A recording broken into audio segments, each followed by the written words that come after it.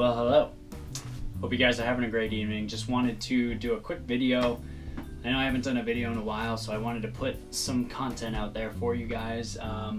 Just got back from the gym about 20 minutes ago, and there was a box waiting for me on my steps, which is always an exciting thing. It was a tackle warehouse order I put in a couple weeks ago. First thing I got, as you know, if you watched the video on my bag review, my new fishing bag I got, I realized that my scale was broken. I've been waiting for a good scale to go on sale, and this one went on sale. It was about, I think it was like 40% off or 46% off, something like that, almost 50% off. I wanted this style of scale, the Boga grip with the digital scale. So here it is. It's a Baker electronic grip and weigh. 30-pound capacity. You can store different weights in here, so it has up to a 10 weight memory. Pounds or kilograms, ounces, has a backlit screen. Let me show you. So you turn it on,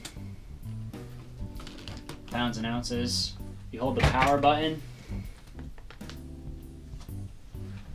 backlit screen. Also has a cool feature that I haven't seen on a lot of them. It has a light. So at night when you're hooking up the fish, you can see what you're doing, which is pretty cool. I actually didn't know I had a light on it. So I got that scale, and this was only, I think this was like 30 something, 30 and change. It was under $40 with it on sale. So seems to be a pretty solid scale. I'm excited to use it. But of course I had to make my order over $50 so I could get free shipping, so I also bought 2 Lucky Craft square bill crankbaits.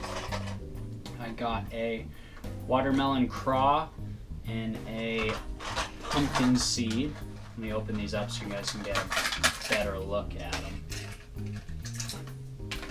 This is the pumpkin craw crankbait. It's got an orange belly. Pretty substantial hooks on these.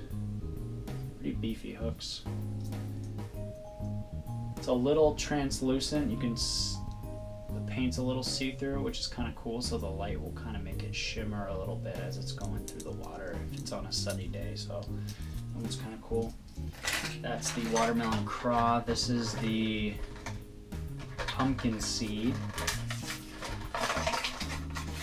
This is like a traditional like bluegill pattern, pretty much.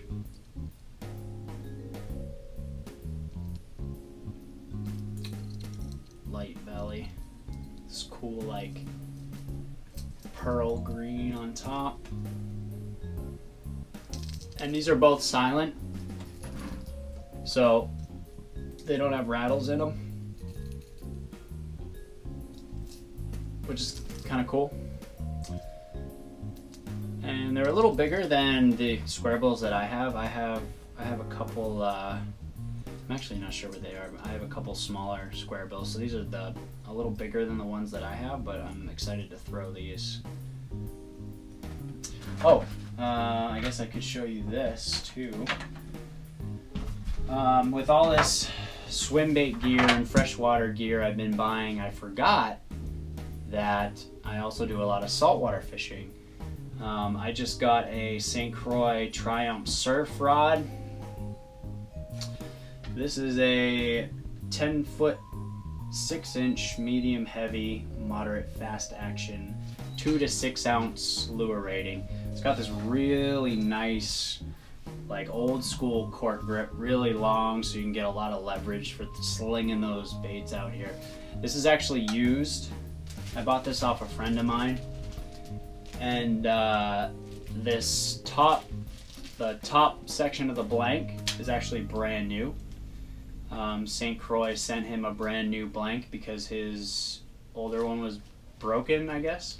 So they sent him this one for like 35, 40 bucks, and so I bought this off my buddy because I needed a new saltwater rod. My saltwater rod I've been using is from 1960, and the reel that I had on it was from 1958, and both those things started suffering a little bit by the end of last season, so I needed to kind of upgrade to a more modern setup. So this is my St. Croix 10-foot 6-inch surf casting rod, so I'm really excited to use this.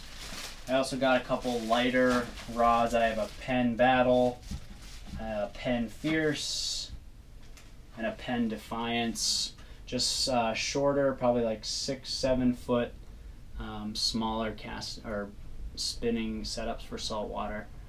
Yeah, so that's pretty much it. I got my cat. Say hi, Noodle. Say hi to everybody.